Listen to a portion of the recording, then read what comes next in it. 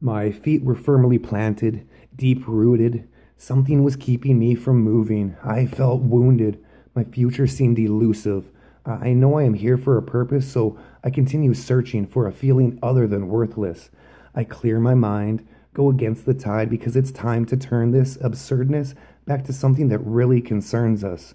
My heart's flame is eternal, so you can't burn this. Wait, just let me reword this.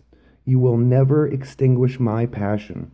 I've felt too much anguish, but I've always outlasted. Shoulders carry heavy weight, but my back can still stand it.